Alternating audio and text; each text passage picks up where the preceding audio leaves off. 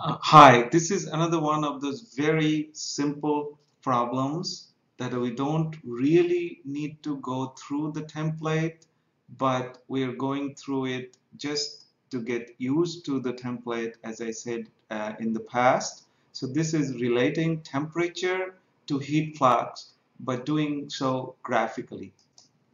So in our problem solving template, the first part is simply defining and this is our part one, defining or formulating the problem. Basically, we want to see what we are solving for and the schematic and maybe an assumption. So what are we solving for? We are solving for heat flux. Heat flux is what we are solving for. And the problem is we have some material that's being heated and the heat comes from the bottom.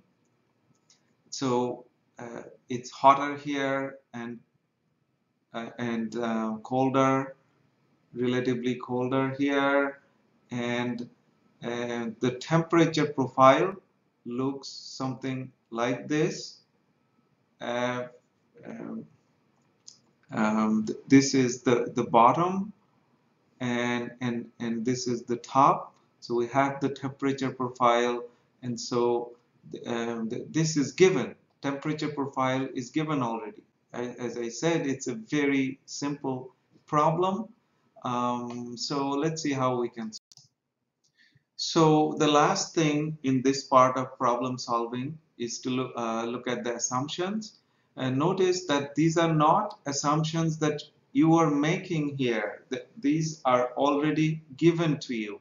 Now, in a real world problem solving, these would not be given to you and you would have to make them.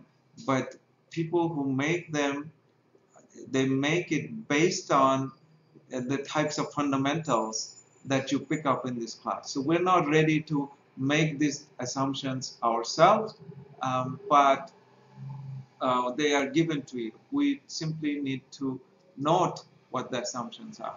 So the first one is it is only heat conduction. We don't have any flow.